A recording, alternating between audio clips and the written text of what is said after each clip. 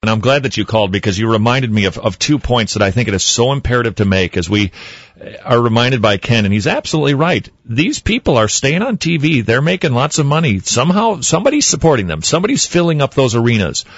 Who is it?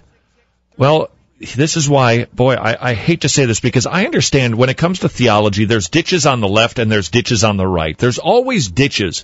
But that shouldn't keep us from striving for what is biblical. What ditch am I talking about? I'm talking about the importance of theology road. We seem to have escaped that to a degree. Now, there are ditches on both sides of emphasizing theology. On one side, you pick which one you prefer. On one side of the emphasis on theology ditch, you've got nothing but high ivory tower theologians who don't apply Scripture, they just learn it.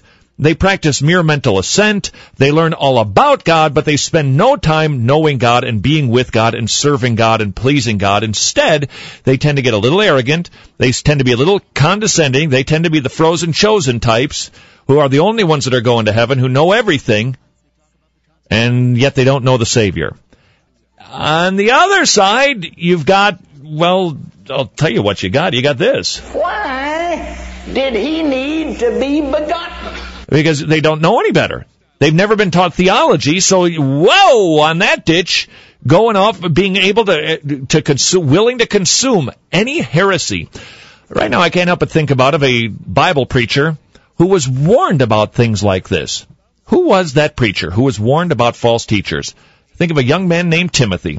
And Paul wrote to him and said, hey, you are going to have false teachers all over the place. You are going to have people that are going to be creating all kinds of heresies and false doctrines. 2 Timothy, the entire book really dedicated to encouraging Timothy to preach in season, out of season, and to study to show himself approved. That's practicing theology. That's recalling the things that Paul had taught him, the Scriptures. That Eunice and, Jane, mother and grandmother taught him when he was a kid growing up. Lois. That's it. So, Lois and, I'm so sorry. I'm having one of those days. Recall those Bible teachings so that you don't get led astray, so that you teach properly, because there's going to come a time when all kinds of false, in fact, well, I'll look it up for you myself, because it's a wonderful piece of Scripture. And you talk about prophetic, where Paul warned that, hey, there's going to be coming a time when nobody's going to listen to true teaching.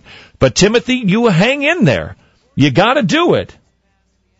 2 Timothy 3, you should know this, Timothy, that in the last days there will be very difficult times, for people will love only themselves and their money. Why did he need to be begotten? They will be boastful and proud, scoffing at God, disobedient to their parents, and ungrateful. They will consider nothing sacred. They will be unloving and unforgiving. They will slander others and have no self-control. They'll be cruel and have no interest in what is good. They will act as if they are religious, but they will reject the power that could make them godly. You must stay away from people like that. They are the kind who work their way into people's homes and win the confidence of vulnerable women who are burdened with the guilt of sin and controlled by many desires. You gotta watch out for this stuff, and the way to watch out for this stuff and to know it is if we get back to emphasizing, not overemphasizing, but to emphasize theology. And that's why I would cry out again to you pastors, to you Sunday school teachers, let's maybe shelf our purpose for a little while. And I would suggest to you that if we get back to some basic theology, people will figure out their purpose real quick. And it won't revolve all around me. Because when you got right theology, you don't need feel-good Christianity.